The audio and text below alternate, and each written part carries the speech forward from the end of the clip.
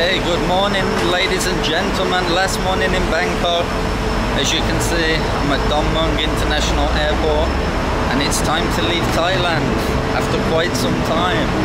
It's kind of mixed feelings for me. I'm like sad but excited for the new adventure as well.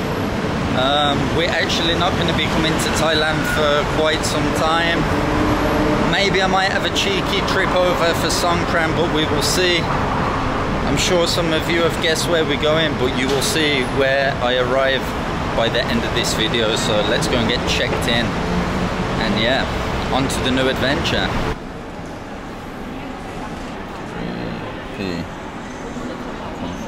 You just have to scan the passport there.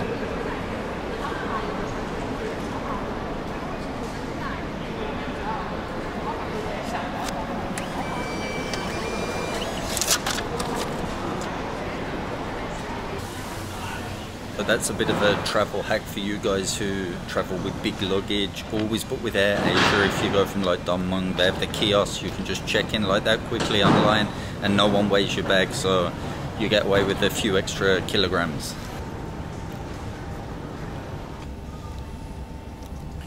I love the way they got these robots going around cleaning the airports in Thailand. I messed up. I should have ate in 7-Eleven before I come in the taxi this morning, but I woke up a bit late, so a bit of a rush. Just picked up a Subway from the airport, which I don't recommend doing.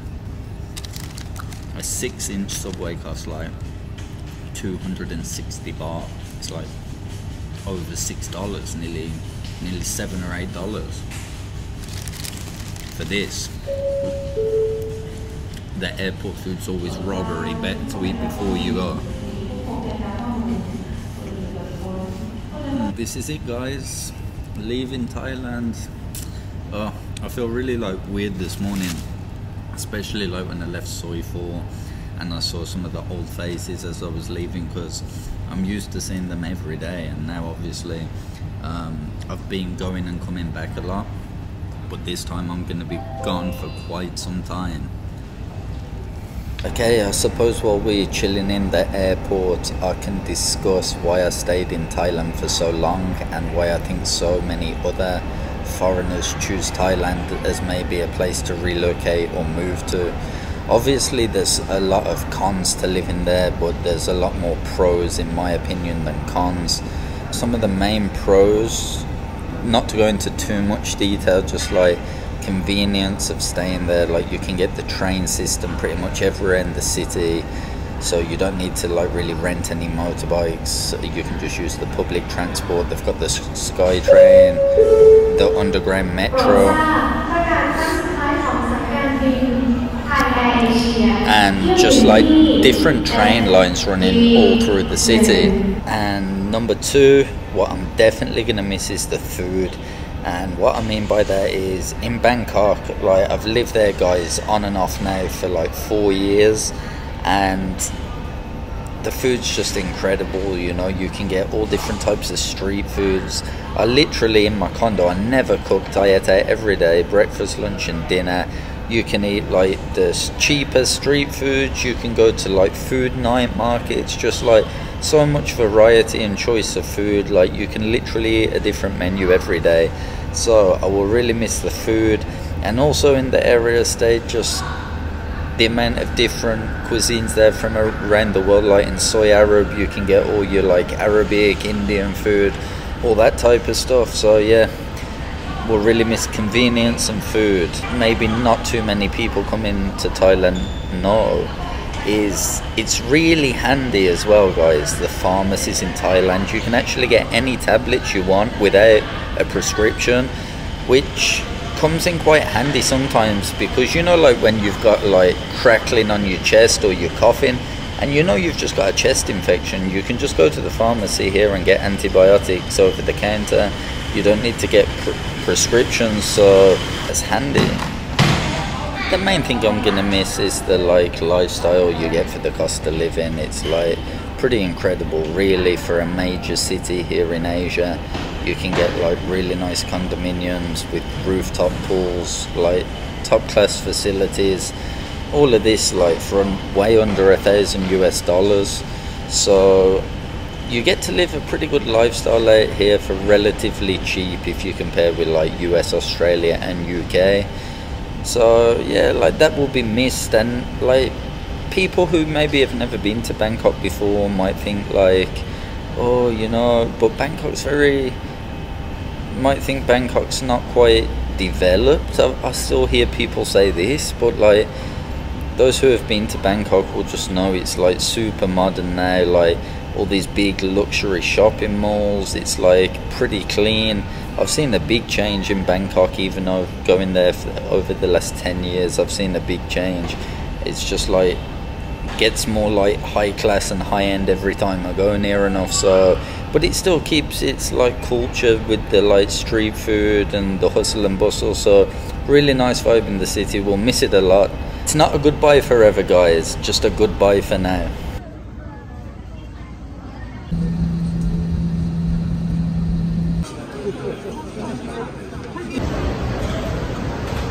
Most of you would have guessed it, but we've arrived back in Manila and it's chaos at the airport.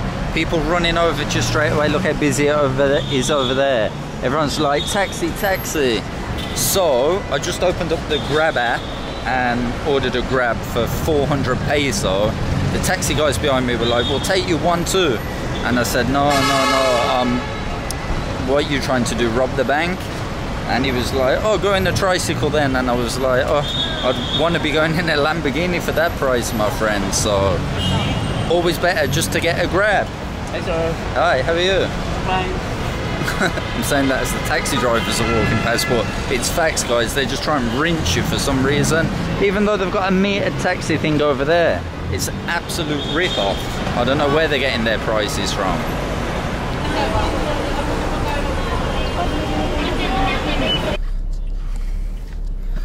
Okay guys, so I finally got in my Grab.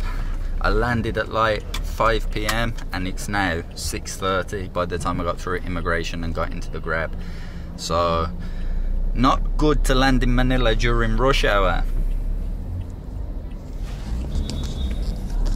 Gotta go and find a hotel now and check in.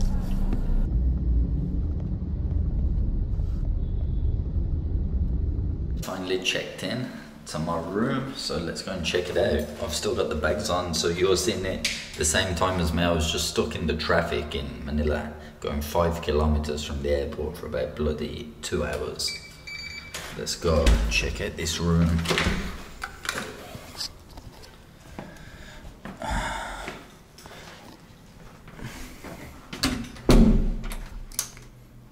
They've got the do not disturb and make up the room there. It's alright, it's basic, but it's clean. The bathroom's alright.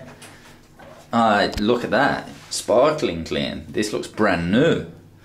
Got the hot and cold shower, rain shower, noodle head shower, whatever it's called. Toilet with the bum blaster. Let's test it. Bad pressure. That would just tickle the butt. Yeah, nice. Look how clean the toilet is as well. Like, this is pretty clean place. Got a TV, little desk space. Nice and clean. Not bad. Nice bed. Decent mattress. Let's have a look. Have we got a, we've got a balcony. Got a little balcony too. Not much of a view. Just can see a few big buildings over there. I suppose can hang the clothes out there, do some hand washing in the sink. Well guys, not a bad little spot, and yes, we are back in Manila. That's just kind of a bit of a travel day today, and I have come back to give Philippines another go. I'll kind of explain why probably in tomorrow's video. We've got no coffee though. Oh, they've got a safe down there too. So yeah, what I'm gonna do now is take a shower, because I've been pretty much like traveling all day, you know, even though it's a short flight, you still have to wait in the airport and do all that nonsense. And immigration, the time it took from when I landed to now. So I landed at 5 PM guys, and I've arrived 7:30. So not too bad, I suppose.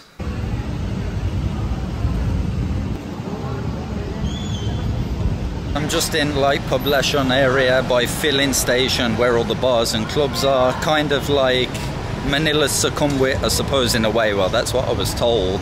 But it's like pretty much the same. Not as maybe busy as Sukhumvit, for example, but you do have like chicks and stuff standing around and following you, and the guys coming selling the Viagra and stuff like that. But yeah, it's like pretty good. They've got some nice bars and restaurants, so I'm gonna try and find a restaurant to go and sit in and grab something to eat. Let's go. I stopped off in a place called Buccaneers. I forgot to actually video.